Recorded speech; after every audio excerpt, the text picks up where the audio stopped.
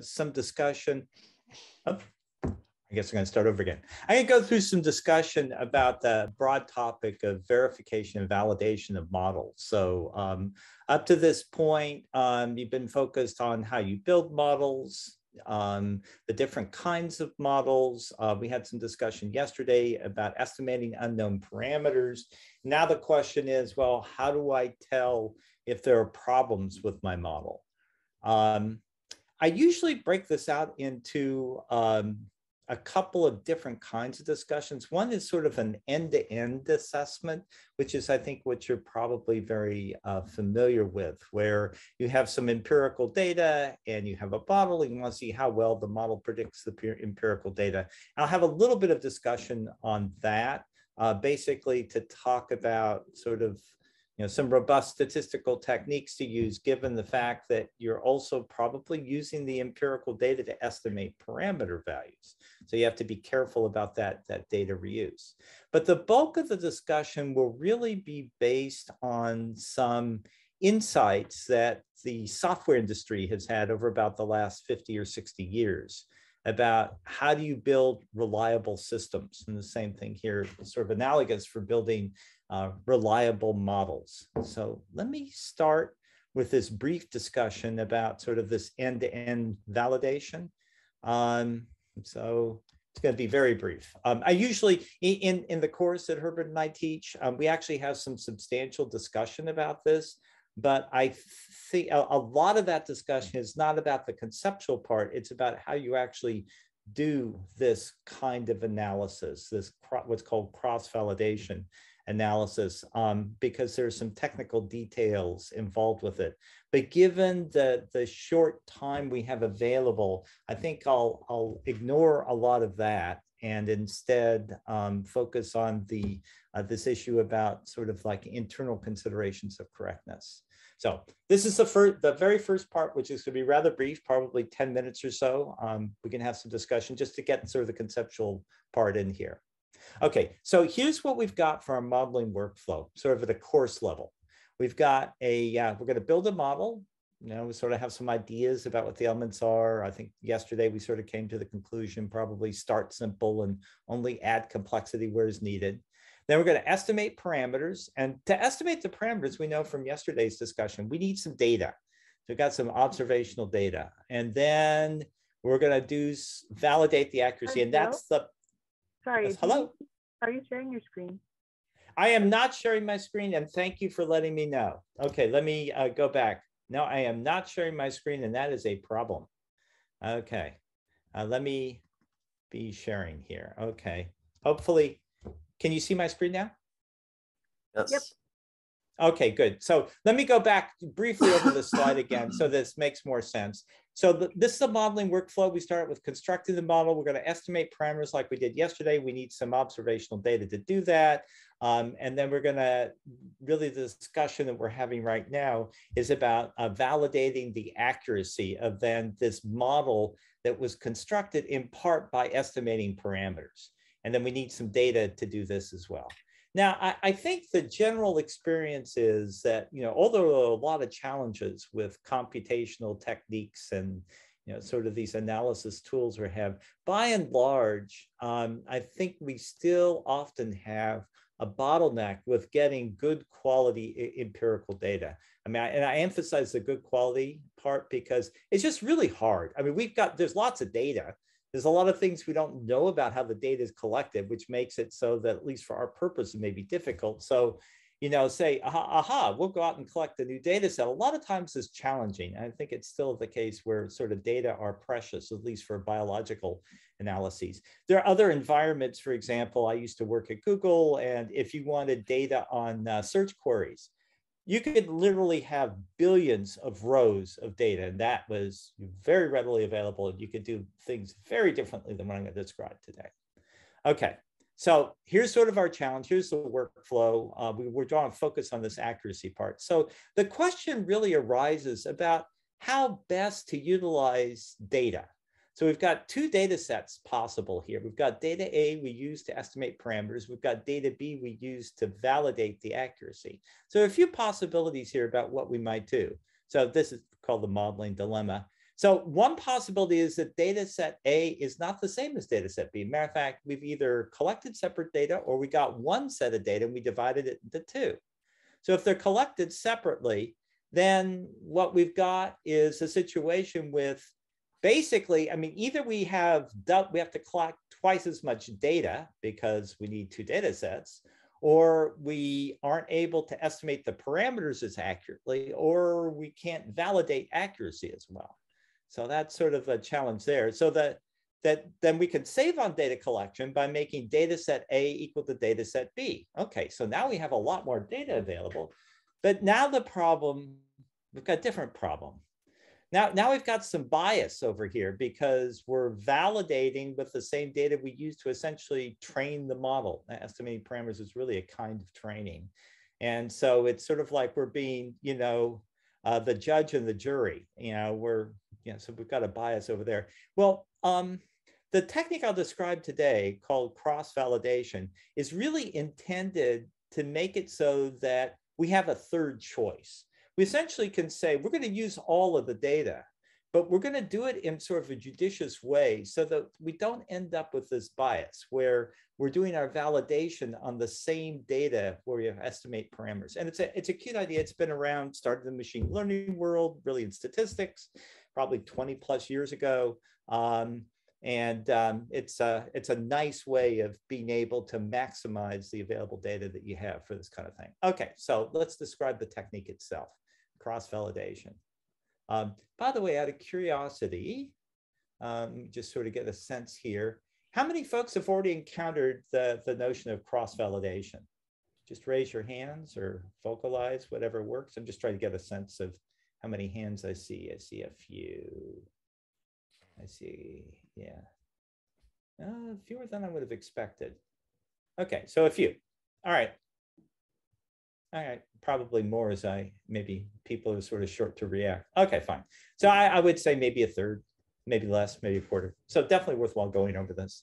Okay, so here's, and we're only going to, basically it's going to be this slide is going to be the summary, just so you have some awareness of this technique. There are a lot of different tools that support this, but there's some subtleties with how you do cross-validation for time series data. And that may be something that even folks who are familiar with it may be less, have less insight into. Okay, so here's the way cross-validation works. So here's my sort of little picture here for what the data looks like. It's a table. We have columns over here. The assumption is that the rows are sequential time points since we're dealing with time serial data. All right, so what have we got over here? Okay, so here's our process over here. We're going to divide the full data set. So here's the full data set into what are called folds. Folds are going to be subsets of the data. So here, let me show you what a little picture is. So these different colors here are folds. So I have these two dark blue, two greens. I apologize if anybody is blue-green color challenged, but you probably see different grays. So the first two rows are blue, the second two rows are green, and then we have red. So there are three folds here. We have some discretion about how we choose folds in this particular case for convenience in showing this. It's not always that you choose them sequentially like this. You can do it in other ways. But for illustrative purposes, I showed you how the folds line up. It just makes a better diagram. Okay. So then the next step is we're going to construct end training and test sets. So a training set is, so what we're doing here is you could think of parameter estimation as a kind of training. We are going through an analysis with observational data to try and estimate parameters. And that's a way of training our model to get the right parameter value. So when I say training, also think of parameter estimation. So so here's the way we construct things over here. So we've got a training set. So I'm going to use the dark blue and the green. In this particular case, I have three different cases. Here I have, for case one, I'm using dark blue and green to do parameter estimation. And then I'm going to do my validation studies to see how well the algorithm works on the red test, on the red data. And then down here in case two, I'm going to use dark blue and red to estimate parameters. I'm going to use green to do the evaluations. And down here, I have dark blue, dark green, and red, and dark blue. You can see that that's the way I do it. So then I'm going to end up with basically 3 different estimates for quality. So, you know, I have some parameters here that I estimated. I'm going to do the estimation with this subset of the data. Obviously, I'll come up with different values for the parameters. Same here. Each one, I'll come up with a different value of quality because I have different test data. And I'm using R² here, but you could use whatever figure of metric you would like. And then what I've got is now I can report the statistics as an overall number. I can use the average here. I can use the variance as well to show how much it varies across the different data sets. So let me pause for a second and see if there are questions on these ideas so far.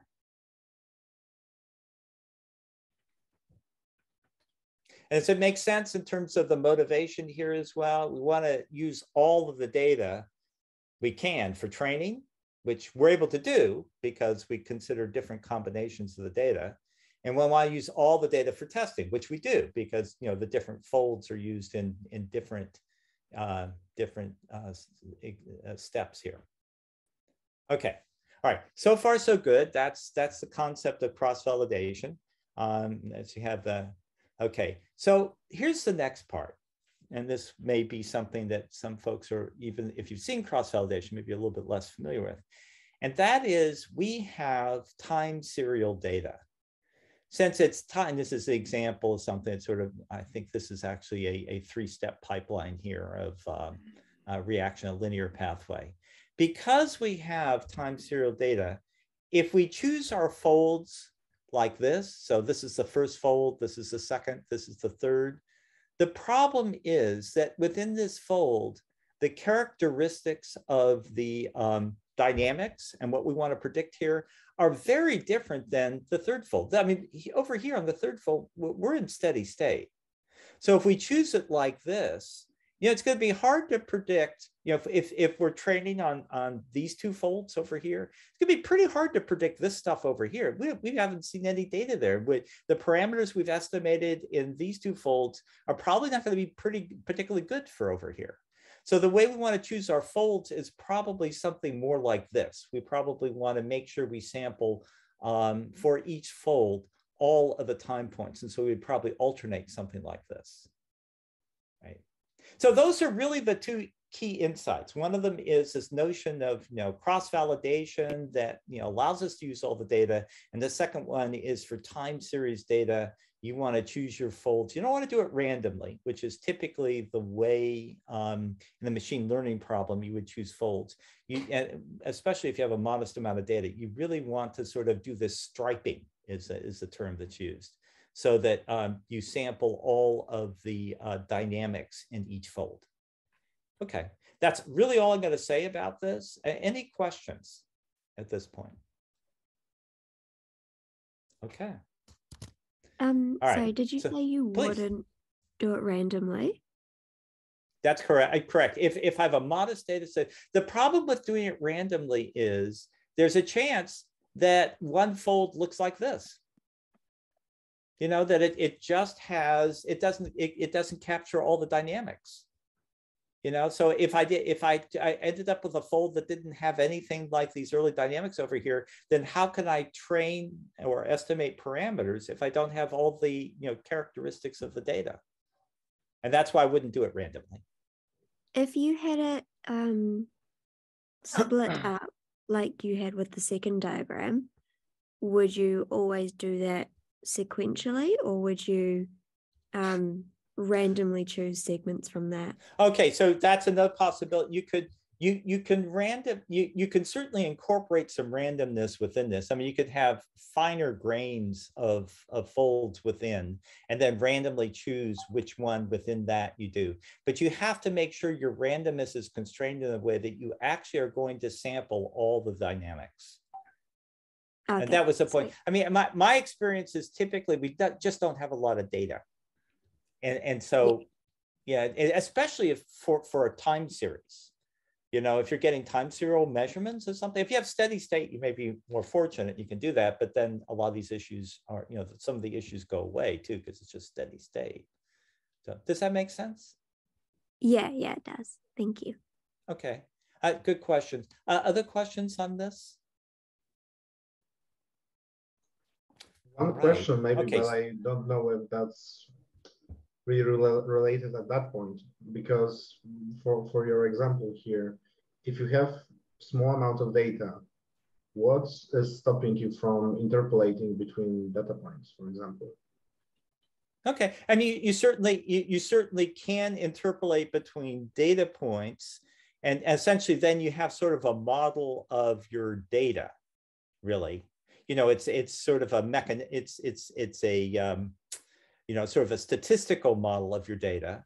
Exactly, you certainly can do that. Give you more right. data to work with, in a sense. Yeah, and that's a thought about. I mean, it depends on.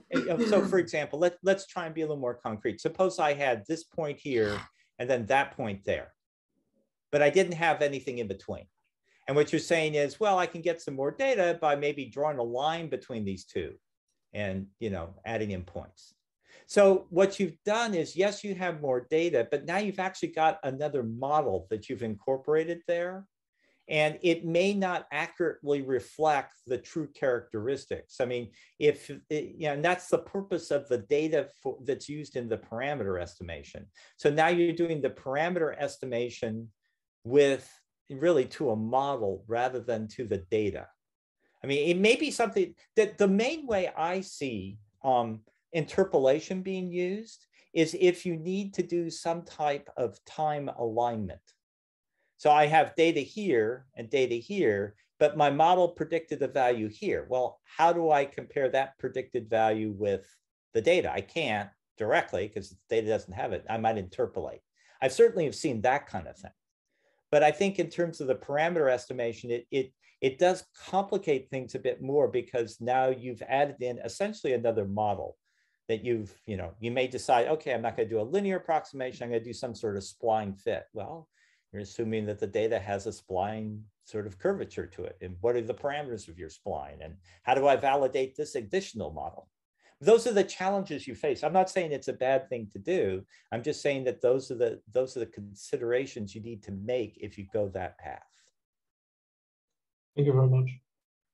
Okay, good. Other questions? Great questions. All right, let me switch to the next topic. So this next topic is the one I'm going to spend the most time on today. And this is really verification and validation from really sort of a software point of view, and sort of a theme of some of the work that I've been doing in at the Reproducibility Center has been around this notion of credibility of models. And the analogy has been that we're sort of pursuing is sort of like, at least in, you know, one main thrust has been, gee, the software industry had this same problem, you know, in the late 60s, early 70s, like, you know, when it suddenly people woke up and realized, hey, you know, it's not just selling hardware, it's also the software that goes with it. And how do we make it so the software is robust, reliable? You know, back then, there were programs that were larger programs, but, you know, a big program was on the order of a few thousand lines. And today, you know, you're talking about millions, sometimes many more than millions of lines of code. And so how do you check that that's something that will work under varying usage conditions? And so the software industry really went through a revolution over a period of many, several decades, trying to figure out what can you do to try and assure correctness, or at least, you know, minimize the impact of failures. There was a whole effort on proofs of correctness. Actually, in my graduate work, there were some people, this was their whole thing. Can I prove the correctness of an operating system? And the answer generally was that if the operating system is simple enough and you don't have to, and you're not going to change anything, you probably can. So the good news is, yes, you could do it. The bad news is it's probably not useful because it's going to be more complicated than that. So the general trend has been that instead of trying to prove correctness, the idea is that we're going to look for things that are wrong. And so so a lot of the focus is on testing. And so this is sort of the lead in to the next slide. So what kind of testing goes on in software today? So there are what are called static errors. A static error, and we'll show what this means for biological models in a second, but in software, a static error is something you can detect without running any code. You don't have to execute your program. You can tell that it's wrong. I mean, a simple example of a static error is for example, mismatched parentheses or some sort of syntax error. But there are more involved things that with some semantics to them. Unit testing, well, first of all, the unit testing requires you have a concept of what a unit is. So a unit in software, it's not like, feet or, time units like that. What a unit means, it's like a module or a piece. So a unit test is a test of a module in isolation. And then system testing is more end-to-end type of testing. Regression testing is making sure that you have, something that used to work still works.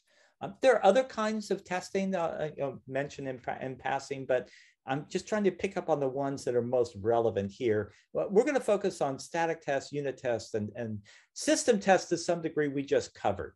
And that was this end-to-end testing to see if the model actually predicts what it's supposed to with some degree of accuracy.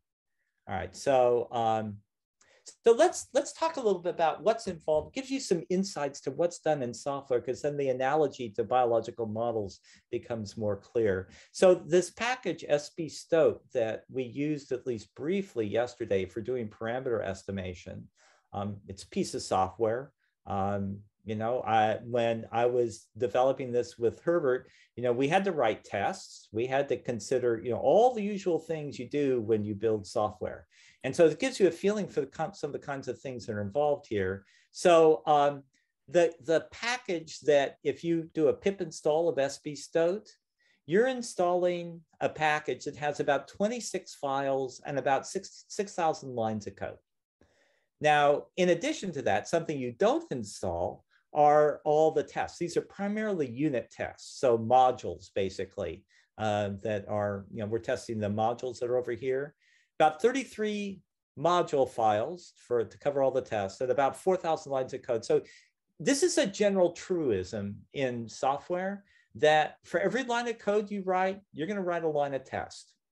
And for folks who are not used to writing software that others are going to actually use, a lot of times the attitude is, wow, that's a lot of extra time. Why am I doing that?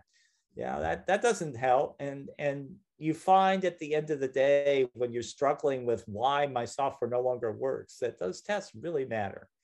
So in any case, the way you do these tests, if you think about what is a good test, so to understand what a good test is, you're not only testing each one of these circles represents some kind of a module. I mean, these are actually functions of some sort. The technical term is it's a method inside a class.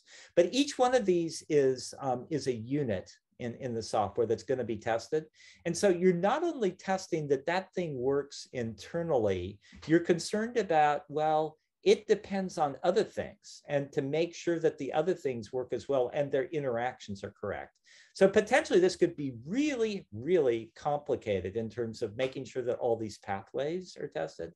And so the innovation with the unit testing is that you have each one of these test modules over here, what it does. So each one of those 33 really extensively tests to make sure that this unit behaves as one expects according to whoever is going to use it. So either what it calls or what calls it. So that's sort of the philosophy behind the software unit tests. So that's what's called, this is what's called a dynamic test. I have to execute my program, in this case SBstoat, in order to do these tests. Now we made reference to this other one, other kind of test called a static test or a static check, which this one is interesting because you don't have to run any code to check it, to do the test. An example of this, here's a simple example, is a linter will catch, and linter is the name that's used for this kind of static testing. I'm not even too sure I know its origin. I think the idea was that you're sort of cleaning something up. So like lint is static, right? Yeah. Oh, good point. You know, I hadn't thought about that. Yeah. Yeah. You're probably right. Yeah. Okay. Well, great. Yeah. That's probably where it came from. Okay. So here's an example of this in a particular program, a very simple one. We have an if statement here, which if that statement is true, that we chose, you know, a particular random number there, then it assigns a value to this variable called thing. And then down here, we're printing thing. Now, there's a problem here right away because thing is undefined unless this if statement proceeds. And a linter can catch this kind of thing. It can do an analysis, what's called a static analysis, because it's not executing your code. It's just looking at the structure of your code, and it finds it. And so what we're interested in doing is seeing, you know, what kinds of things, you know, what does linting mean for a biological model? How can I look at just the model itself and then make statements about there's something here that is potentially problematic? Okay, so so unit testing, I mentioned that those are mostly unit tests, and then what we're doing here is we're picking up, you know, all the references to the functions. Those are the units. Okay. All right, and this is an example of a system test where you test it. Now, in this case, SBstoat was tested against all the models, you know, I think 800 or so models in biomodels. But that's really sort of analogous to what we just described before with the cross-validation with the end-to-end test for a biological model. Okay, so what I'm going to do now is I'm going to spend some time on, because this is the one I think that when we start is a little bit puzzling to folks. What does it mean to do static testing of a model, you know, biomedical model? And so let's go through a real simple example, see if this makes sense. So here's a model. This is really simple model. We have ATP hydrolysis and ATP synthesis. And very simple, just two reactions and a few parameters. And here's what we got. All right. Well, I think there's probably, I mean, right away, you know, look at this, and there's a problem here because, you know, the inorganic phosphate seems to grow without bounds, sort of the chemical analog to a perpetual motion machine. This is a perpetual mass creation machine. So let me pause here for just a second and see, does this, you know, do you see that this is problematic? Do anybody have any questions about this? And you may have encountered something like this as well. This is just two reactions. Anybody have any thoughts about what it is that's wrong with this model? J1 is missing phosphate as one of the substrates. Yeah, right. We've treated the phosphate inconsistently, the inorganic phosphate, and as a result is that we're creating it, but we're not destroying it. What would happen, out of curiosity? Suppose the situation were reversed. Suppose we included the inorganic phosphate over here for the for ATP synthesis, but didn't include it up here. What would happen then? Negative. Yeah, exactly. We'd end up with negative concentrations. And those are really, I think for most of, at least in my experience, for most models that I build, and like, this is just two reactions, so you can make this mistake. You can imagine, you know, if you're writing a model-sized model of like, you know, maybe 100 reactions, you know, it's real easy to, you know, include something when you shouldn't or not include it when you should. And so it's very common to come up with things that, you know, increase without bound or are negative. Both of them are, you know, telltale signs that you have a bug. All right, so, you know, going on here, you folks have definitely pegged what the issue is we've treated it inconsistently. Now, these are models, you know, we're not trying to get, you know, exact replication of reality. We're just trying to make certain predictions, you know, based on a set of assumptions. So, you know, anybody have any thoughts about whether it's right or wrong to include the inorganic phosphates?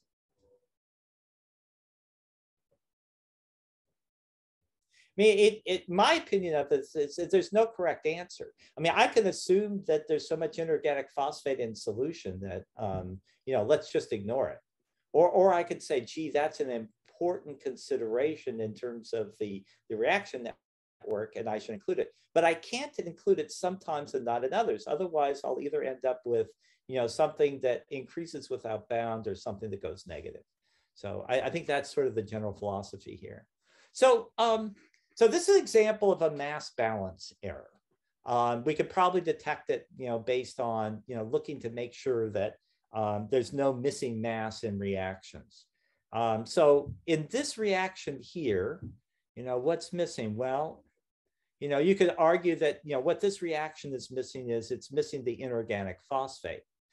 So, so you can certainly write like this. We could be consistent about that, and then the other way around, when we do ATP synthesis, we have ADP plus the inorganic phosphate goes to ATP. But the whole notion of mass balance, and this is actually a little bit of controversy in the modeling community, the whole notion of mass balance is challenging because of what I just talked about before. It sort of depends on the environment that you're modeling, what you can assume that's in solution, and just to make sure you do it consistently. So specifically, what does mass balance mean here? Okay, so the problem is that even if we do this, and you want to literally count, the number of, each type of atom.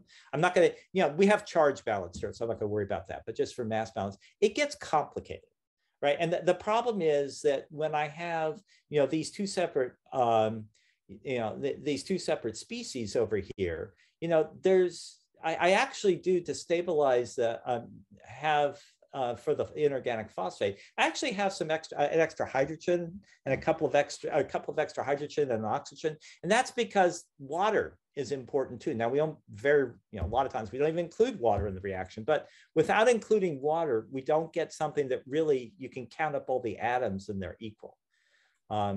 Which then gets to the question about, do I want true mass balance? Because now my reactions start to look very cumbersome.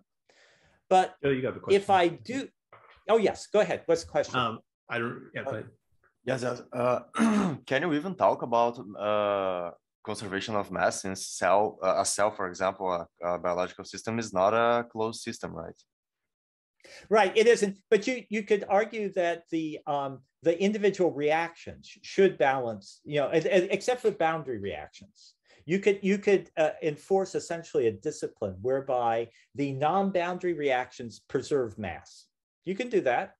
And then that makes it so that essentially you can check to make sure that you don't have an inadvertent error. But then of course your boundaries are like you said, it doesn't, it's all about producing energy or the transformations are going. So yeah, you're going to have boundaries that don't, but you can have the bulk of your reactions preserve mass. Okay. Yeah, I mean, that was the thought thing. And actually, that's a really good point, because early in sort of the evolution of software engineering, there was a lot of discussion about how you write functions. And do you have to have functions with clear definition of what are the inputs and the outputs? Or could you do things like reference, values in other functions, stuff like that? And it's really a discipline that today we just keep functions as isolated units. And you don't have to do that. You can still come up with working code that doesn't, but it's almost impossible to debug. And you can make sort of, maybe there's a counter, there's sort of an analogy here to maybe how we might write models where we try and preserve mass balance for the non-boundary reactions. So it's an interesting thought. But that said, it's still a bit of a challenge here, because if you really want mass balance, you potentially have to have a lot more detail in your reaction than it necessitates. I mean, I see very few models where people want to explicitly include water. But if I don't have water in there, I'm missing a couple of hydrogens and an oxygen. So what do I do about mass balance? So this is sort of the challenge there. Okay, so true mass balance may not be desirable. This is what I was sort of talking about before. Yet we do, the principle of mass balance, or maintaining mass balance, that discipline could actually make it so that as we write, really extensive models, we can avoid some silly errors, because then we can have a system that automatically checks for mass balances. Very easy. You just, if you have some, these are all small molecules. We have, Chebby or other systems that tell us what the chemical formulas are. We can just, add up each atom on each side and see if we get equality. And so we could do that kind of check. That's a static check. So what do we do? That's the next question. So here's another thought, is instead of balancing mass, we balance, chemical moieties. And so the idea is then that we have inorganic phosphate. Actually, you have if you view it as a moiety, then you're a little less concerned about a couple of hydrogens or an oxygen. There are various different, gamma, beta, and alpha phosphates here are all inorganic phosphates, but they have slightly different chemical structures to them. And if we view it as moieties, maybe we can get by some of these things over here. And so that may make life simpler. So moiety analysis is another way that you could do this kind of checking without being so rigid about the details of mass balance. So here's a simple idea over here. If we're looking at moieties like a adenosine moiety and an inorganic phosphate moiety, we compare, we've got ATP, ADP, and the inorganic phosphate. We can do the counts over here. And so if we look at the reaction, we get equality based on the moieties, not on the actual atoms. The problem with doing this moiety analysis, although it has appeal, is that we don't have moiety databases like we do for the chemical formulas, like the small molecules like Chebby. And so, what is the database of where we do the lookup so that we can actually, construct this table and do this calculation? So that's sort of the challenge there with taking that approach to, again, it's a static analysis of our models. So that basically gives you that assessment of the challenges with moiety analysis that requires a separate database. Okay, so here's one approach that actually is pretty widely used widely used is probably a strong statement. For those folks who are trying to do static analysis of biological models, there's some groups in Europe in particular that do this. They will use this particular technique. It's something called stoichiometric inconsistency. I'll explain what that means in a second. But this has actually been around for a while. The paper, which actually, this was, the technique was actually developed even a little bit earlier. But so this paper is, 14 years old. And so this technique has been around for a while. The idea is not so much to ensure mass balance. The idea is more, can I detect if I've used, if I've written the chemical formula, the reactions in an inconsistent way? So it's this weaker condition, maybe I don't have to have my phosphates in there if I think they're in solution. I can have, reaction that ADP goes to ATP, that's okay. As long as I'm consistent, I don't sometimes include the phosphate and sometimes not. So that's the idea of the stoichiometric inconsistency. So how do we actually check for this? Now, this is the part which gets to be very interesting, because this particular technical approach doesn't even require any sort of knowledge database, any knowledge of what these chemical species are, which is actually sort of amazing. And yet it can still help as we build larger models looking for inconsistencies. Again, it won't help you in terms of true mass balance, but it'll help you. So here's an example. I mean, like this simple pairing of reactions over here, ATP goes to ADP plus phosphate, and then, this is the hydrolysis and then the synthesis. It detects that there's an inconsistency here because it says, look, what I'm trying to do is assign some value of mass. It's got to be a positive number. That's all I ask. It can't be 0. It can't be negative. I got to find a positive number that I assign to ATP, ADP, and P. And I don't even have to know what these things are. It could be any chemical species. I don't care.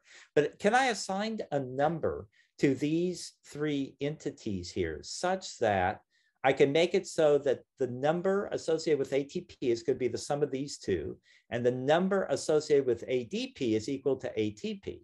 And you can see right away that as long as we're talking about positive numbers, there's no way I can do this. Because over here, ATP has to be larger than ADP because P is non-zero. It's a positive number. Okay, so obviously it can't be both greater than ADP and equal to ATP. So that's basically the principle behind this, is can I find those kinds of inconsistencies? The way this is done, and I'll give you sort of a brief tour of the way it's done because sort of an interesting insight here. The way it's done is actually using a technique called linear programming. And I don't know if how many folks have encountered this before. It's a kind of optimization technique. We spoke a little bit about optimization before. I give you a feeling for how it's structured. It's just sort of interesting to see how you can do this analysis without really knowing anything about the chemical species. So if we go here, so there's no assignment of positive. So that's the root idea is you're going to assign, can I find any positive? Well, how do I even express that? You know, what it is. So you're going to construct mass equations for the reactions. So R1, we're just assigning, we're saying that there's some number M1, which is a mass. It's got to be positive. That's going to be the one for ATP. And that equals M2 plus M3. And this one over here says M2 equals M1. And then you determine if there are any values that are greater than 0. And if not, you see that there's nothing that exists. So the way the formulation works here, so you have here's a more general one where, again, I mean, this is one of the challenges is that I don't know how much this has been discussed already, but one of the big challenges in the modeling is knowing what the chemical species are. So some models, they'll actually label things. You'll see glucose or ATP or, fructose, 6 bisphosphate or 1,6 bisphosphate, things like that. You'll actually see that name, but this here you have no clue about what these things are. So without what are called annotations, you can't even do this notion of true mass balance, but you can do the stoichiometric inconsistency analysis. So a little bit about annotation of things like that. Okay. So. Okay, and that's a problem. That's another reason why this stoichiometric inconsistency approach is powerful, because you can actually do it with the amount of information available in many models. So I'm going to do a little mathy stuff right now, and just to sort of give you a feeling for how this is done, you get a sense of it. So here on this column over here, I'm going to describe what is a linear program. The term program here is a little problematic. This is program as a mathematician understands it, which is not how you and I understand it. So program means that I'm sort of specifying something that I can solve. So here's my specification. This is what's called the objective function. An objective function is something you're going to minimize. So I have some constants, a sub k over here, which for us, this is going to end up being 1, so you can ignore the a's. But it's the m's. These are the masses. So I want to find a bunch of masses that basically are going to meet these constraints over here. That that I'm going to choose values of these coefficients over here for these masses, so that I always get sums of 0. Now, what this is going to be over here is this is going to be a representation of our basically the stoichiometry of the reactions. And then this is going to basically, each one of these constraints is going to be a reaction. And then I want to know if there's some values of the m's that are positive that will actually give these numbers here. I'm actually not going to care so much about the minimizing, but I am going to do what's called a feasibility problem, where I'm just trying to see if I can get the numbers that sum to 0. So let's see how that works over here. So the coefficients here in this case are either going to be 1 or -1. So here my coefficient is -1. That's the B1K for the first reaction. For our B11, first reaction, first molecule. This is a 1 here for B12, B13. And this one over here would be a B22, which would be a -1. And I want to see if, can I find coefficients such that I can actually make these constraints be satisfied? And that's the whole way that stoichiometric inconsistency works for linear programming. It's particularly appealing because linear programming is something that was developed, I think it was just after World War II, where it was really refined. And at that point, and I guess today, you can literally handle millions of variables. So this scales extremely well. It's done with very efficient matrix linear algebra operations. So we can do very, very big models. So this is the feasibility problem. And if you can't solve the feasibility problem, then you have what happens is you have a stoichiometric inconsistency. Okay, so I give this to you as sort of like a starting point for, hey, there are some very reasonable things we can think about in terms of doing static analysis of models. Now, there's a huge gap here with what we've presented so far. Yes, it's great because it doesn't require any knowledge of the chemical species, and annotations are sparse in models, sadly. So that's great. And yes, it can find certain number of errors. But suppose I had a model with just, let's say, 100 reactions. No, modest size, not a big deal. And now what happens is I run this stoichiometric inconsistency analysis, runs real fast, and it comes back and says, you have an error. And my question to you is, what do I do next? Any thoughts?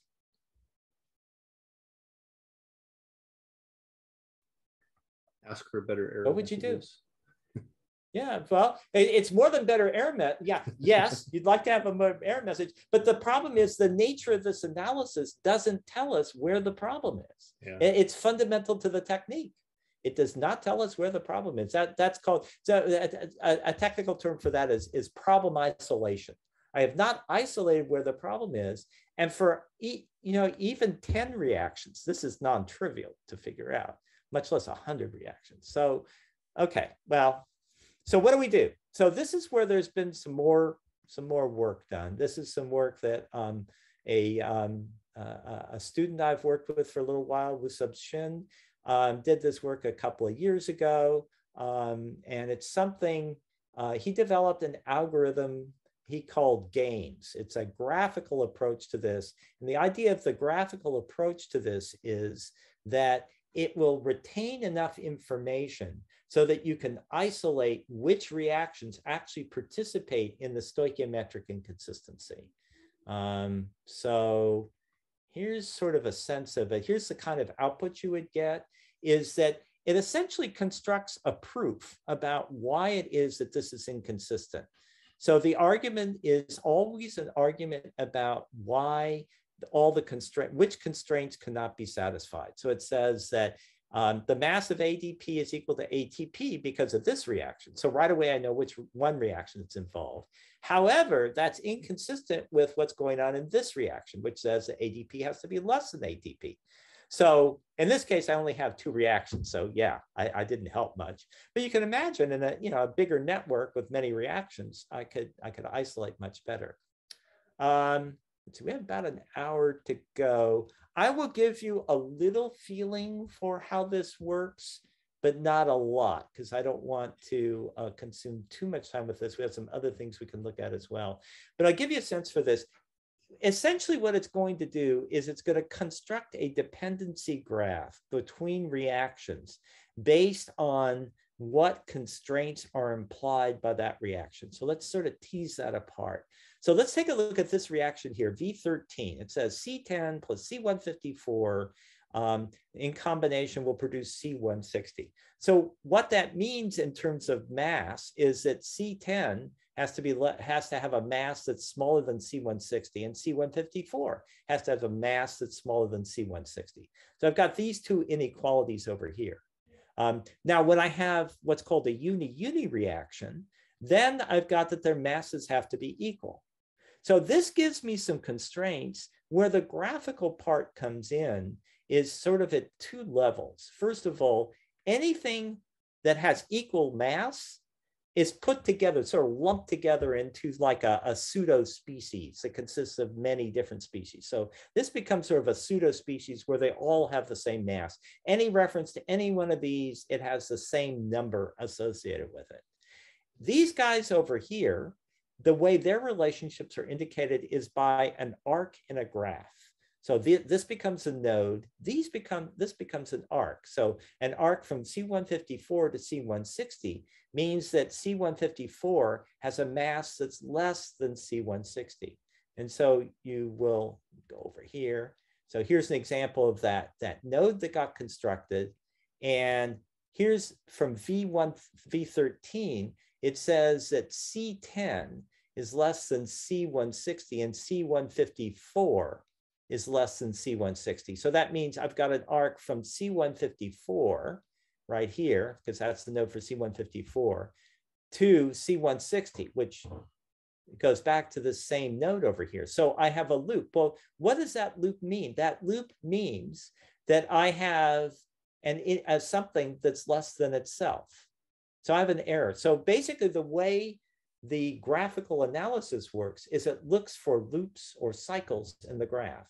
And it then analyzes the cycle to produce that proof about, or explanation about, why it is that there is a stoichiometric inconsistency.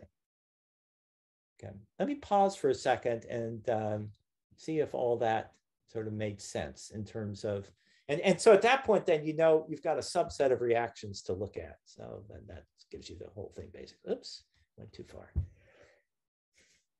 Let me pause for a second because I spent a lot of time on this. I think that this notion of mass balance or stoichiometric inconsistencies is probably a very natural area to focus on for static analysis of reaction networks.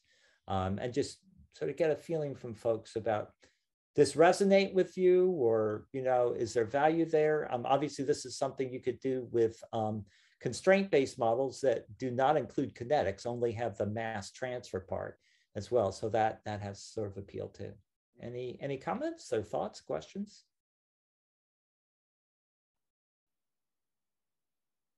I have a question. So you said that the algorithm is searching for this cycles, right? But there is, does it search for cycles just to search inside of them for inconsistency, or cycles are? I don't think that cycles by themselves are a bad thing, right? They're gonna happen no matter what. So a cycle in this sense, and I know there's a lot that I'm sort of dumping on you all at once. A cycle in this sense, so each arc from a node to another node, like this from C10 to C160, that has the semantics that C10 has a mass that's less than C160. That's what that means. An arc, and that's the way the graph is constructed. You only have an arc from C10 to C160 if the mass of C10 is less than the mass of C160. So if I have a cycle, that means I have that A is less than B, less than C, less than A. How can that be? How can A be, A be less than itself? I see. So the cycles are generated when you have like a comparison that goes back to the same same variable. Okay. Exactly, right. Okay. And the challenge there in terms of explanation is you don't know for sure what part of that cycle needs to be broken. I mean, you can't say it's reaction, it may not be this reaction that's the problem, maybe another reaction, but it should be some reaction in that cycle. I see. And so, and so at that point, you're not pointing to, reaction, V13, but you are saying that out of the 100 reactions you've got, there are 3 that you need to look at because they create a cycle. I see. I was just kind of confused because generally you need your reaction system to be a closed system, but this is a different notion that Exactly. Okay. Right. I was just confused. Right. Yeah. No. It is right. Yeah, exactly. And that's part of it. I mean, I know there are a lot of sort of related concepts, but this is, exactly. And this is really a different interpretation of the reaction network. Gotcha. Thank you. Okay. Oh, thank you for the question. Other questions at this point? I mean, just to underscore what you just said, this puts no constraints on the reaction network. It's not like I have to have a reaction network that, has to have boundaries or anything like that. It's not putting any constraints on it. It's just a matter of saying that I have to make it so that the masses have to be positive. And if they're positive, I better not have a cycle, because then something in that cycle either has to be negative or have something else less than itself, which makes no sense. Okay, if there are no other questions on this, let me try and show. I was going to spend a second or so showing you there is a program here, a package actually, that you can use to do this kind of analysis. And it's actually pretty easy to use. We'll spend a second on that so that you get a feeling for it. Okay, so if you go to the files for today's class, and you look at the one on static testing, open up that guy. Okay, let's see, I'm gonna do this with this so you get to see the table of contents. And let me just get everything loaded there. So the packages it's going to install, it'll install a tellurium because we're doing some simulations, and it installs sbmllint. So sbmllint is this package that was referenced in that publication that I showed you, and Wu Sub Shin is the primary author of this package.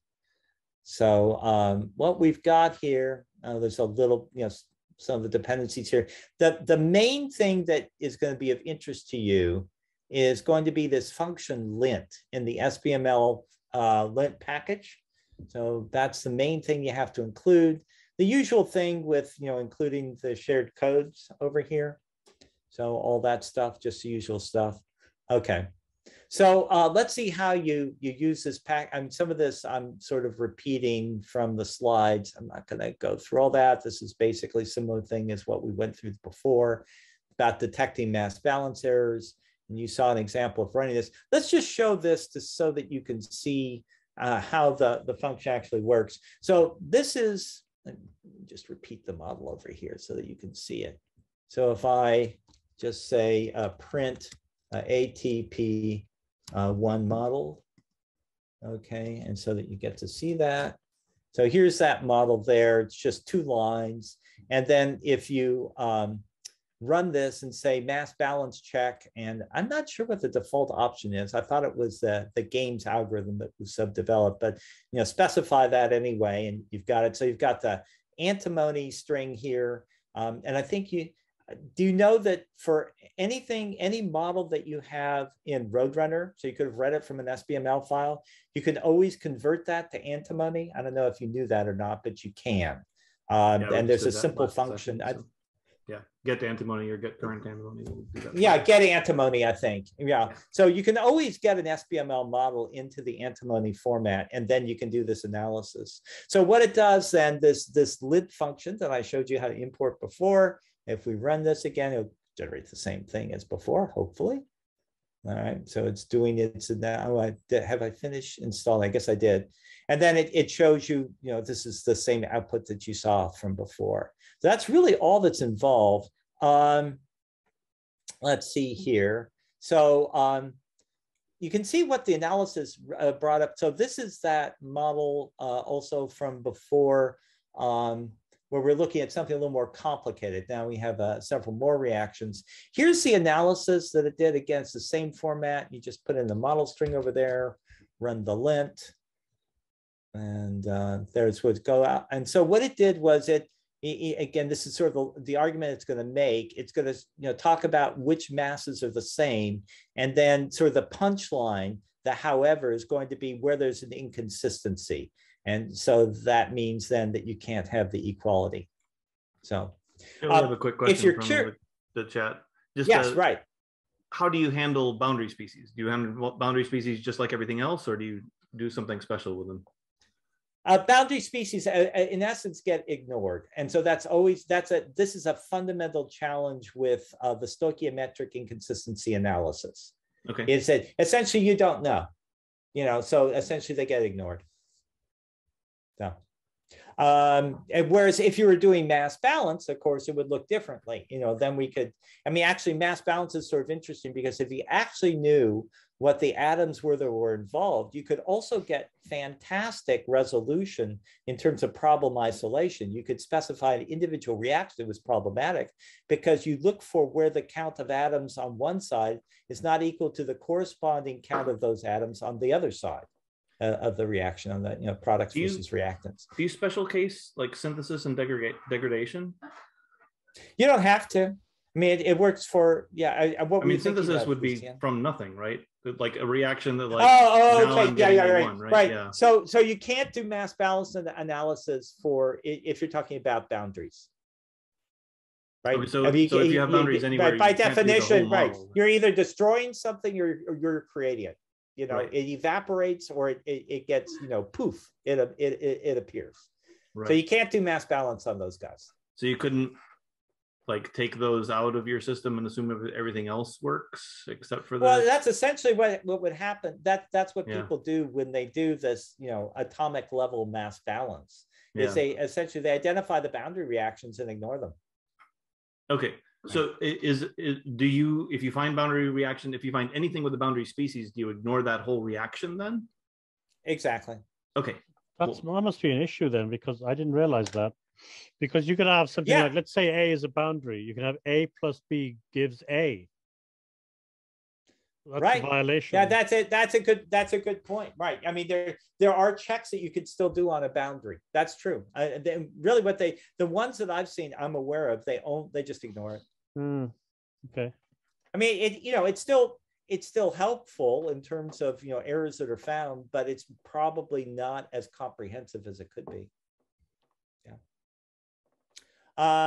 Okay, and just to give you a feeling about runtimes, stuff. Okay, so here's the Wolf model, with the cyclic oscillation, with the oscillations, glycolytic oscillations. So it's not a huge model. It's like 10 reactions, but it's a lot more involved. So you get a feeling for. Oh, actually, I didn't do this one, so we can do this. Great. Okay, so let's get a feeling for what's involved there. So the easiest way to do anything in programming, of course, is you copy something that's pretty close and then paste it. That's the easiest way to do it. So the name of the model is Wolf model. That sounds good. So if I just down here, add some code and then copy this. Okay, so I don't want that. I want Wolf model. Wolf should tell me. Model. There we go. Wolf model. Okay. See what happens when I run this guy. See if there are any errors here. Okay, so it found no errors. It didn't find any model. You haven't run something that created the Wolf model, it looked like?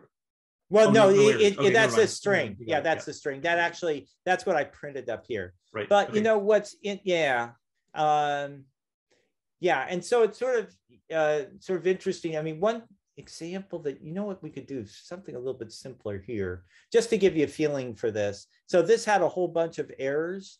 I mean, it's sort of interesting to see what it is you have to do to fix it. Actually, given the time, I don't think I will go through that because there are other things I want to get to. But I mean, then there's a whole question about when you do have errors, what do you have to change to fix it? And so, the reactions involved. So somehow you have to do something that affects these three reactions. Okay, let me stop here so I have time for other things. Any questions on this? Is what, I'm not going to do more on static analysis. So if you have questions about static analysis, now is a good time to ask. And of course, other kinds of static analysis you could do. We're looking at mass balance. You could do charge balance. You could do what are called blocked reactions. A blocked reaction is a reaction that has zero flux because one or more chemical species in its kinetics are always zero. So you can imagine if my reaction is A goes to B and A is always zero, then that reaction is blocked. There are also what are called orphan species. Orphan species are species that have zero concentration throughout the simulation. So those are examples of other kinds of static tests that potentially can be done. Questions? Okay, let me go on to the next part. So the next part, so this is static. So, the natural counterpart to static is dynamic. And dynamic is going to look a lot more like what you probably are familiar with from those of you who write much in the way of software, when you're writing codes. And so this has natural analogy to unit tests and that notion of unit testing. So let's think about this for a little bit. I'm going to run this while we're talking. So we got all our dependencies in place. So if we have, let's see here, I'm going to need a picture to be able to do this. Let's see, let me go back to the, while that's running, because that was containing my picture. Where is my picture? Do I have a picture over here? Oh, you know where my picture might be? It might be, I think it may be right over here. And let's see here. I think I had a picture, not there, not there. I wanted something, I may have to wait for that to run then. I thought I had a picture to show you. Yeah, okay, it should be done. So let's see if we got the picture now. Now we've got the picture, great. Okay, so, so here's our model right over here. Our model is S1, we have this linear pathway that S1 produces S2, produces S3. We're going to assume that we start with a fixed amount of S1. There's no boundary here. Nothing new is coming in. So the mass over time goes from S1 to S3. So what are the kinds of things we're sort of expecting from this in terms of that kind of pathway? So we're sort of expecting, if we start with all the mass in S1, one thing we're expecting is that at the end of the simulation, how much mass of S1 is there?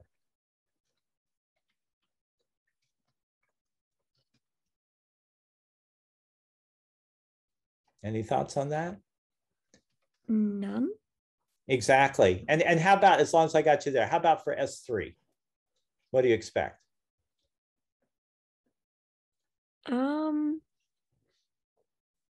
So at the end of the simulation, probably we've run all the reactions that can be run. Yeah, it depends, because your S1's going to run out. But S1 will run out, but then all the mass becomes S3. Yeah. Oh, right. Is there a typo? Okay. Is there a typo in? Where are you? Oh, I was looking at cell 6. You're not on cell 6 yet, are you? Okay. All right. So so that's sort of, yeah. Okay. Yeah, you probably saw the error. Yeah. Okay. See, I see your. You gotcha. Right. So so one expectation is, just as you were saying, S1 is going to decrease monotonically to 0. S3 is going to increase monotonically to the amount that was initialized for S1, which in this case was 10. And S2, you sort of expect it's going to do something in between. It'll start to increase and then it will decrease. It'll increase while we're producing more S1, but then it'll decrease. Okay, so here's an example of an incorrect model. So we had a typo here. Everybody see the typo? I think Herbert caught it right away and yes. wanted to fix my mistake, but I intended for there to be a mistake. Okay, so if you look at the output over here, this is not what we expected for the pathway. We see S1 decreasing, we see S3 increasing, but S2 is 0 for the entire time. And the reason for that is we have a typographical error over here. Our kinetics are wrong. Instead of S1 being in the kinetics for the second reaction, I'm sorry, instead of S2 being the kinetics, because that's the reactant, we have S1. Typographical error happens all the time, but that resulted in this error in the model. So this is an example about basically very analogous to how people write unit tests for programs. They start with, what are my assertions about how this program should behave? In this case, our program, the analogy is to a simulation, what we expect from the simulation output. We expect these 3 outcomes or assertions. S1 increases, S2 first increases and then decreases, and S3 will, S1 decreases monotonically and S3 increases monotonically. And what we would like to do is then use these assertions, have a mechanism whereby, or the software term is framework, whereby we can translate these assertions into tests that will check the output, basically look at this data here that gets produced by the simulation and see, aha, you have failed that second assertion, this one right here, because S2 does not increase and then decrease, it just remains at 0. And that's the whole point of this validation, this dynamic validation. Now, we're actually running the simulation. So that's the analogy to software unit tests. We actually run the codes. Well, our analogy is we're running a simulation. We're looking at the outputs. We're analyzing the output from the simulation. And we're saying, we have violated one or more assertions. Let me pause for a second and see if that framework makes sense to folks. I know some of you have had, have considerable experience with building software, others have less. And so for those who've had less, this may be something new.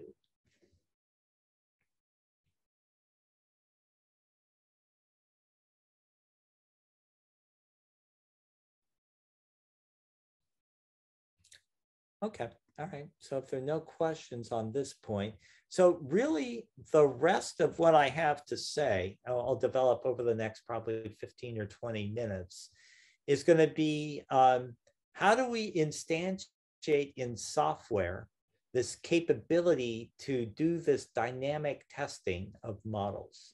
And keep in mind that, we've assumed, I assumed here that you have these assertions. I mean, and this is true if you're writing software unit tests. You got to figure out what your assertions are. If you're calculating prime numbers, you have a code that's going to calculate, prime numbers between 1 and 100, and you want to, write some tests for that code. You've got to figure out, well, what am I testing for? You might know the answer for some things. Like I know 7 is prime, but 27 is not prime. Might do that kind of check. I might say that, gee, if I have, a larger number that I'm looking for, say if I want to find all the primes less than a certain number, that's what my function does. So if that number that I submit to this function is a larger number, then it should have at least as many primes as a smaller number. So that might be another kind of test. So you've got to come up with the tests. We're not automating necessarily the tests come in. Here are the tests we came up with over here. But once you have those tests, how do you actually instantiate this capability for being able to check that those assertions are actually hold? Okay, so there's a corrected one. Okay, so let's start with that. Let's start with this thing about these assertions.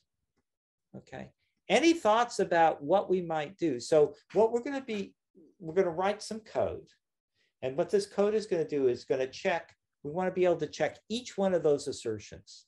So that means that we've got some output. So what's our output over here? Well, our output over here is data. What does data look like? Let's take a look and see what data looks like. Okay, so if I just take a look and see what data looks like. So data is what's called a named array. Interesting structure. I don't know, did you talk about data frames at all? No. I think you talked about data frames, didn't you? I talked about data frames, but that's been it. Yeah, I'm the only one. Okay. So named arrays are useful, are nice because they actually give you the names of the columns. The unfortunate thing about them, and they're very computationally efficient, but the unfortunate thing about them is that as soon as you do something to a named array, you lose this information, about the column name. So a lot of times what we want to do, because our assertions are about particular columns, is we're better off having this in a different form called a data frame, which I mentioned before. It's more like a table. So that's our named array. And if I go down here, sort of longer than I probably want. Okay, so I can create something called a data frame. I'm not sure. I think I already have imported. I'll import it anyway. So there's a package called pandas, which I highly recommend that you take a look at if you haven't already. And so you have to import the pandas package. And then I can create a data frame. I'll call it data_df from the named array. So I can just say pd.data frame of data. That'll give me a named array. That'll give me a data frame. And if I can take a look at data_df.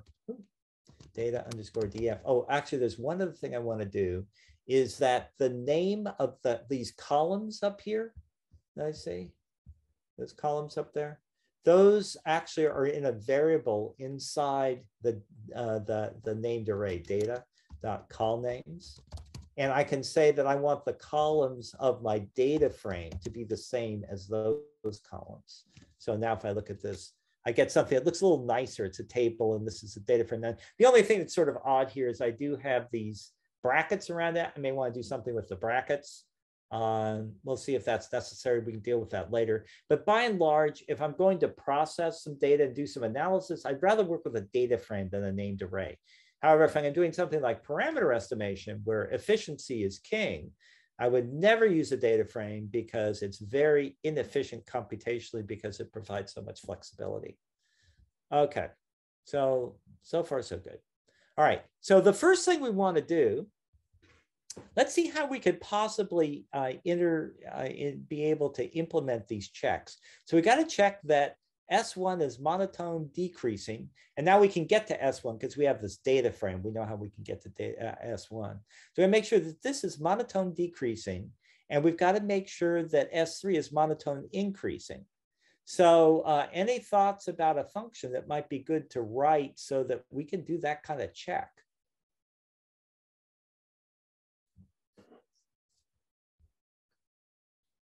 By the way, I'm asking you folks questions because I know it's getting towards the end of the day and I'm trying to make it so that you can be a little more active rather than passive. So, you know, anybody who wants to answer, I appreciate it. Just sort of. What was the question? Sorry. Okay, the question is, I want to be able to check that I have three assertions that I want to be able to check in code.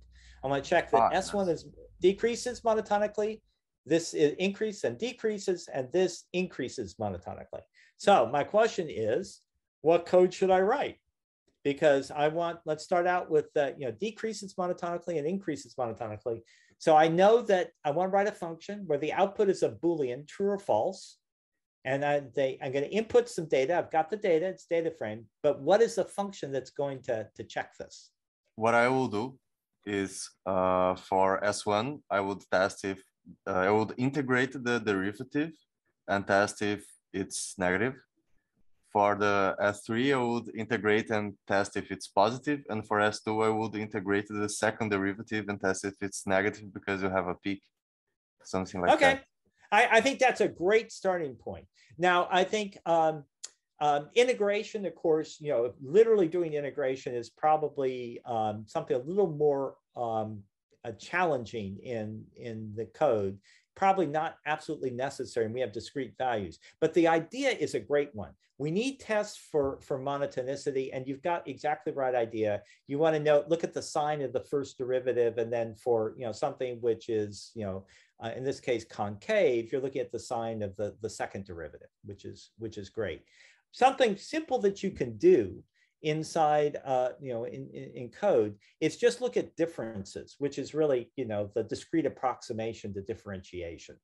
So, so you can do differencing here by just doing, we talked yesterday briefly about slicing arrays. So what's going on here is that we've got a bunch of values that are coming in. And so in our case, the values are going to be from that data frame. It's just a sequence. And we're looking to see, is it monotone?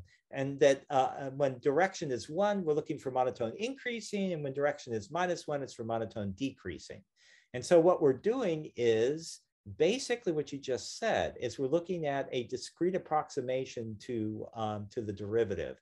So this is a slice which starts at the second value. Remember, Python indexes from 0, starts from the second value, and then subtracts from that the first value, and so on all the way to the end. And you have to take care of the endpoints, right? Because this, the size of each one of these arrays is 1 less than the size of the original array. And then what you're looking for is to make sure that all of the values, those differences, are greater than 0. You're just looking for the sign. So that's this function is monotone. Now, something I highly recommend as you're writing any codes is that you have a bunch of tests inside the same cell where you write the code so that you can check to make sure both that it works and that if something changes over time, it works correct. You detect the error if there is something that's changed. So for example, if we have as the set of values 0, 1, 2, and 3. That's an increasing sequence. That's monotone increasing. So if the direction is 1, I expect that that is monotone will be true for that. And for this one over here, it's 0, 1, 2, or 0, 1, 2, 1. Okay, that's not monotone. So it doesn't really matter, you know, which direction you take, that should return false. And this one would be monotone decreasing. So those are 3 tests for 3 different variations on the code. And we see that actually, you know what I usually do here is I also like to put at the end over here. Why is that? I guess my cursor isn't there. All right, let's go out and go back in. Now, oh, it's in some weird mode. Now let's see if it works. Okay. I usually like to play print OK, you know, so that I know that it actually executed as opposed to just something happened in the cell. See, now I've got a positive response. Okay, so that is monotone. Okay, so that takes care of assertion 1 and 3, you know, for corresponding to species 1 and species 3. How are we going to do species 2? So species 2 should have, you know, increase and then decrease. So it should have this thing where initially, and we don't know where this peak is. It could be anywhere. You can just test it if the peak exists. Exactly. Test if the peak exists. Right. And then once you find that, then you make sure that it's monotone increasing going to the peak and monotone decreasing going down from the peak. Now, the one thing you know about the peak is this should be the maximum value. So whatever the maximum value is, you got to, you know, if it is in fact a, you know, of this shape, that maximum value would define, you know, the end of the range where it's increasing and the beginning of the range where it's decreasing. Now, if it has, you know, you could have, you know, other shapes that also have, obviously they'll have a max, but they won't have that characteristic. And so basically that's the approach, is to say, okay, we're looking for, is it concave? Then what we're going to do is we're going to find where the value, I guess this one, oh, this is a very, okay, this is a bad way to do it. I guess what I did here is I tested for every possible value. It'd be much easier just to go to the peak. Go look for the maximum value. But what I did here was something a little bit different, which could be made much more efficient.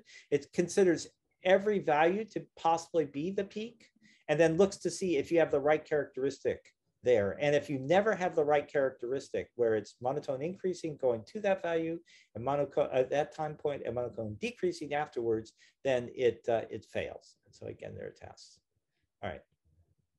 Hopefully that all makes sense. Went through that sort of quickly, but hopefully it makes sense in terms of this part of what it means to develop tests for the dynamic test. You have to have code functions, Boolean, that return Boolean values that correspond to each one of your assertions. And if you do that, then you have a way of analyzing your code that comes out. So here's, you know, more examples of that. Okay. May I have a question? So that's, please. Regarding the last example of concave, finding the maximum within, why not just check if there is maximum that it's not on the 0th or the last first or the last observation? Because if there is maximum somewhere in between, then it has to be concave. Right. Well, the thing is that you could have a maximum in between, but it could go like up and down.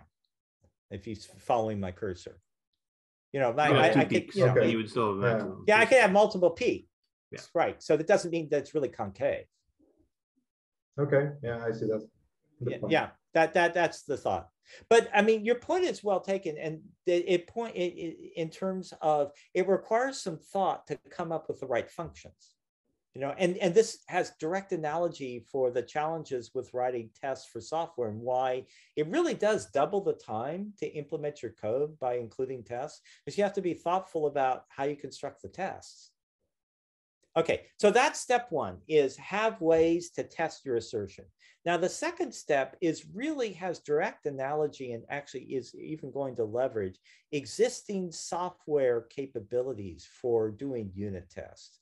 And what I'll do is just briefly give you a feeling for what this is, this existing infrastructure. So you have a sense about, how you can take advantage of it. There is a Python package called unit test. This is a package, like tellurium is a package and SBstoat is a package. This is just another Python package. And you use this Python package to be able to create a new Python module, which is going to be a test module. But this test module is actually going to test the assertions you're making about your model. So let's go through this and see what all is involved with creating such a module or file to do that. So obviously you have to import unit test. The second thing that you have to do, okay, which I'm not showing here apparently, is you also need, if this is going to be a separate module, so I'd want to import Roadrunner, or I'm sorry, Tellurium. Tellurium as TE. Okay, so what I'm going to do here, and then somehow I have to, in this case, I'm assuming that the model is a global constant. Obviously, if this is in a separate file, you probably would get it from a file rather than just a string inside a module, but I'll leave that alone for right now. So there are a few parts to then this code that you write in the module. Some of them are basically boilerplate. For example, this line right here, you're defining a Python class. For those of you who know what that means. For those who don't know what that means, don't worry about it. You just have to have a name here.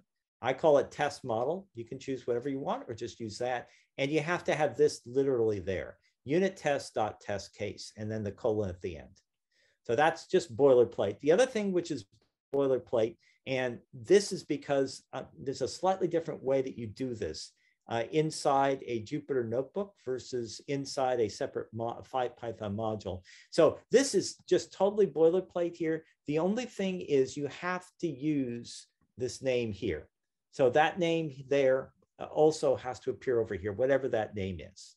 But otherwise, that's boilerplate. So you've got the import, you've got this, which is boilerplate. These two are boilerplate. And now we talk about this part over here in the middle, okay? These are all functions. They're functions inside a class definition. So this is a class, and we have the usual Python thing of whenever there's a block of some sort, something separate scope, you have a colon. So these are all indented functions, and they are they have a certain structure to them. So there's one function which has this particular name called setup. What setup does is each time you run a test, the setup function runs first. So what setup does is it loads the model into a variable that is going to be within this class. So you're loading the model and creating a Roadrunner instance. And then the second thing is it's doing the simulation. So now I have the simulation data available. It does it for each time I run a test. Then every function over here that begins with the word, with the sequence test, T-E-S-T, it's very specific. You have to have that there. And then after that, you can write whatever you want, but you have to start with test. So if you define a function named test, like S1, so I'm testing S1 here, what will happen then is that first Python will execute the setup, and then it'll execute whatever statements are here. And so what this does is it uses that function that we created before, is monotone, and it looks within the data for S1, this particular name for that column, and it says the direction is -1, it should be decreasing. And if that is true, and remember, is monotone returns true or false. If that is true, then nothing happens. If it's false, then you'll get an error that comes out of it. And similarly, that's what's going to happen for S2 and S3. So let's see what happens here. We can run this a couple of times and you get a feeling for it. So I'll run it. And you see that says that everything is okay. But suppose I said for S1, I suppose I expected that to be monotone increasing. Of course, I don't expect that, but suppose that that were the case. And now I run it, what would happen? So here's what you'll get back if that happens. It'll tell you the line number this happened on, so line 14, and it'll say that the assertion is false and it should have been true. And so that's what you'll get out of that. I'll just turn that back so that's the correct thing. So we'll run it again. Okay, so that gives you the testing framework for how you actually construct this. And then you can get a feeling. I give some other examples here of other things that you can test. Here is something which, to sort of get a sense for your ability to reproduce this kind of thing, is to try and think about what it is you would look at for the wolf model. And we don't have time. It would be nice to do the exercise. We have very limited time here, only another 15 minutes. But I'd like to brainstorm with you about going through the same process, and it will help us sort of reinforce things. So, geez, I see there are a whole bunch of messages in chat. Lucian, Veronica, mostly we're just chatting about stuff. We're good.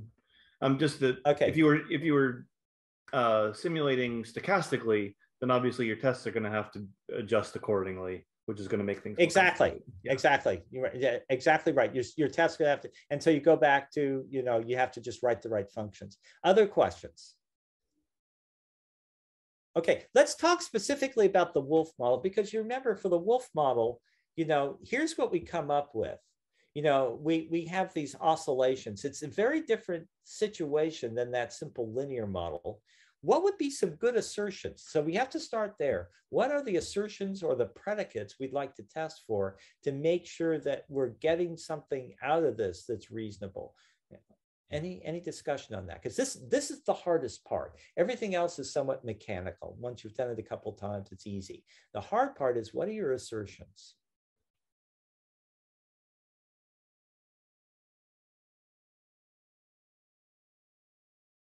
I guess we would like to see oscillations in the system. Exactly. Great idea. We want to see oscillations. So if we find that, we've simulated for a certain period of time, let's see here, that says simulate. Let's simulate for a little bit longer. See if I simulate from 0 to, I guess right now is it 10 or something, 5. Let's say I go to 20, and let's get a lot of points so it's a little bit smoother. Let's see what we get over here. Okay. All right, so this is the kind of thing we're sort of looking for. We want to see sustained oscillations. If we don't see sustained oscillations, then we have a problem. How are we going to check for sustained oscillations? Any thoughts? Now, we're not going to write any code because we don't have time to write code. So think about, those of you who, maybe mechanical, electrical engineering background, think back to a signals class you may have taken. How would you check for this?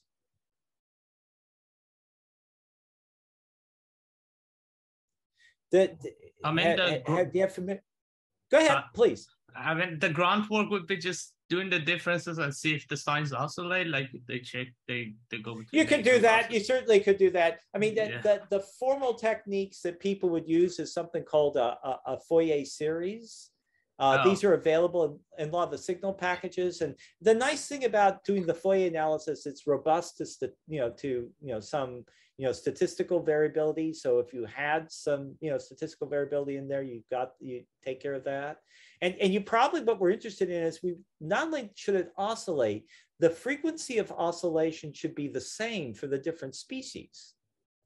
So we're looking for that too. Those are probably a couple of predicates we might look for. Anything else that you might want to test for? I'll go back to 10. This is a little bit hard to see. I don't know, like possibly the intensity of the oscillations. So you're talking about sort of like the I'm sorry? If we are doing Fourier transform, maybe then the periodicity that is. Yeah, right. And that's a frequency or periodicity, that would be good. I mean, so are you talking about like phase shifts too? I mean, that's a possibility. What I was thinking about, and maybe this goes back to the thought on intensity, is that there's a certain ordering of the magnitudes. Some have larger concentrations than others. So we might be looking for that as well. That would be another example of a predicate we might want to do. That one's probably a little bit easier to check too. We could look at average values rather than doing the Fourier analysis. Anything else? Can I ask a question about the Fourier analysis? Sure. So the suggestion was using Fourier analysis and comparing the frequencies, but do we check the largest frequencies or all the frequencies? Because great question. Yeah. Yeah, right. Yeah, great question. So yeah, this gets into a little more detail about what a Fourier analysis gives you. So what a Fourier analysis will give you is for each frequency, it will give you a coefficient, sort of like intuitively an amplitude about how intense it is at that frequency. That's what you get. And so I think your point is that you may have a few frequencies that are pretty, Yes. Yeah. Yeah, And so exactly. then what do That's you do with, yeah. Yeah, exactly. And so what do you do with that? So my intuition about this, and we actually use this example in our computational biology class. The way I have the students do it is I ask them to check to see that, to give a little bit of robustness to the test, to check to see if the top frequency that's found in one species is within the top 3 frequencies of another species. So you get a little more robustness to it. The thing is that, as you probably know, there are harmonics, so if your frequency is 5, you'll also see a big peak at 10. It won't be as big as 5, but, you'll see a peak at 10, you'll see a peak at 15, smaller one at 20, you get those harmonics. So you've got to be able to deal with that when you're constructing your, and these are great questions because this gets into a lot of the detail about what's required to do this kind of dynamic testing, because you've got to be able to write these functions that are robust for checking for error conditions. Okay, other questions? Yeah, absolutely. Other questions on this point for the dynamic tests? Okay, well, I've really covered all the material I wanted to cover, and I want to sort of leave things open at this point to let folks talk about questions that they have related to this material, either today or yesterday, this morning. Just see if there are points of confusion, because I know there may be questions that people have suppressed up to this point, and you may even feel it's a basic question like, well, I don't want to be embarrassed, someone else probably, everybody else knows this. Chances are, if you have a question, others will too. So anything else that comes to mind that you'd like to talk about?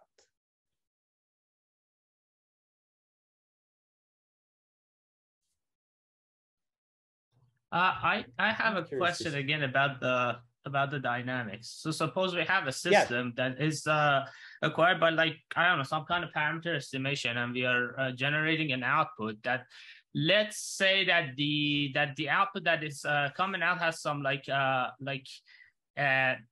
some noise on the output that is not intrinsic to the actual model, but it's like more of a data artifact.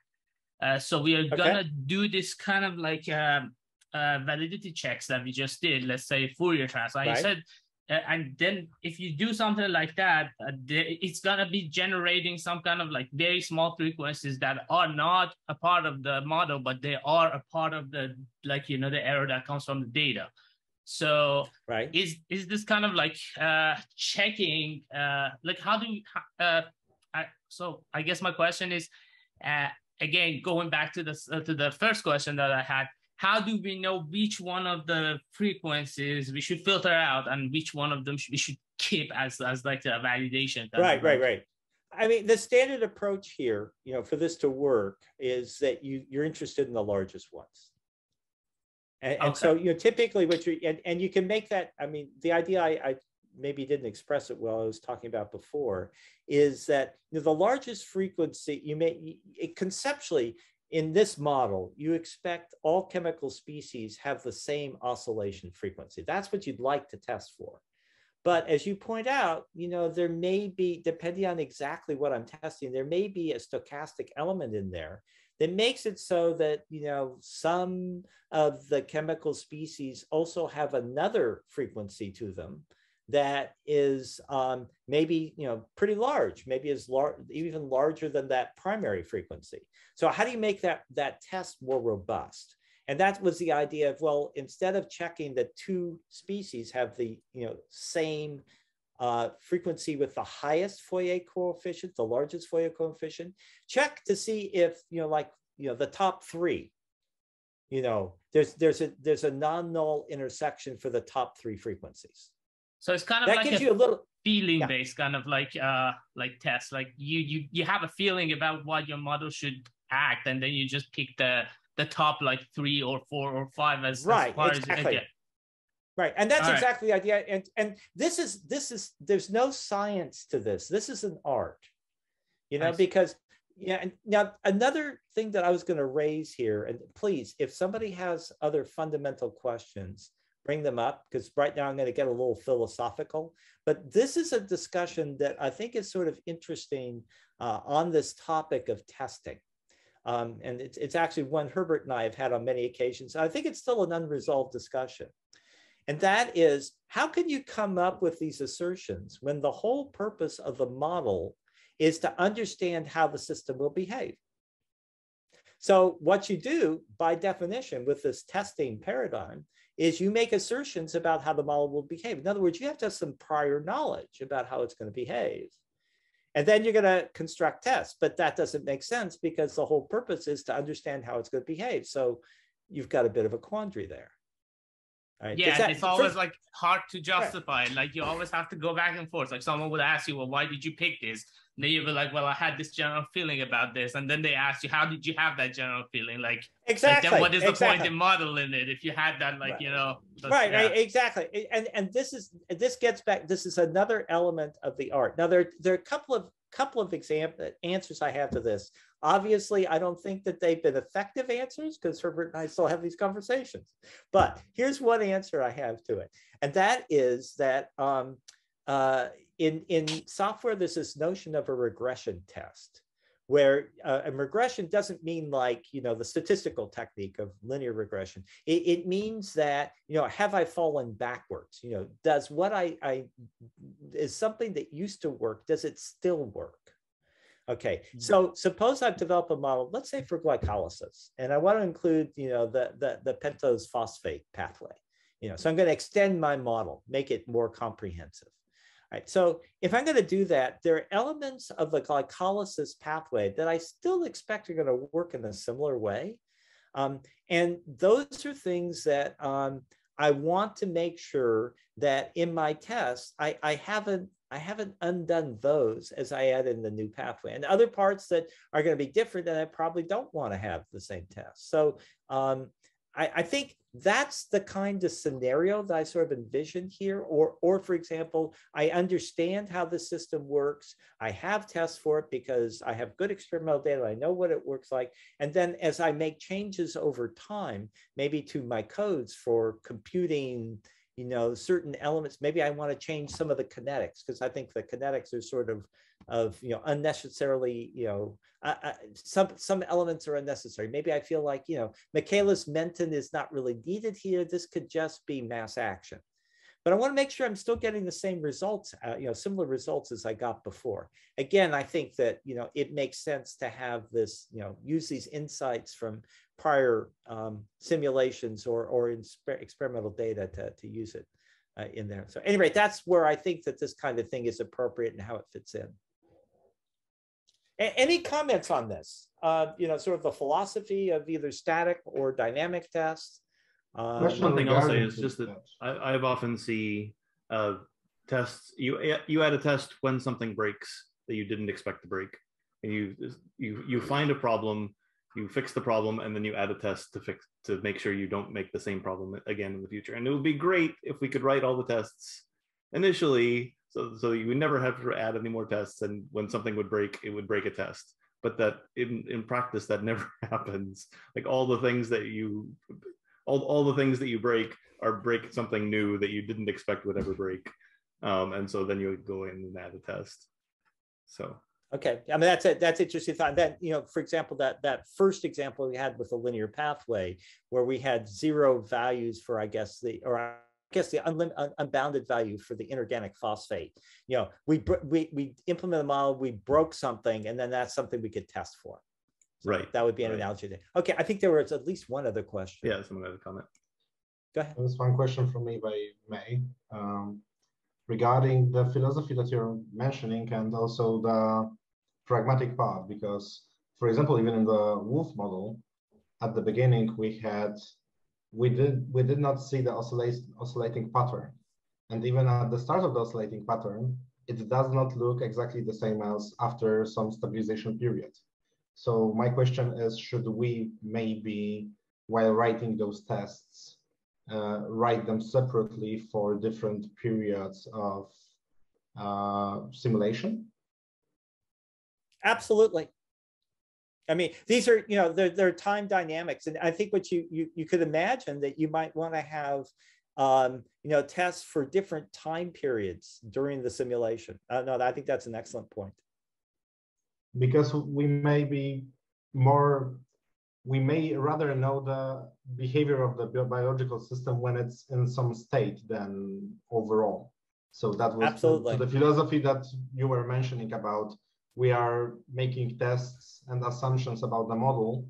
We don't know how the model will behave every time, but we know some states and have some data for that we may predict the behavior of the biological system, but in the specific state, not all the time.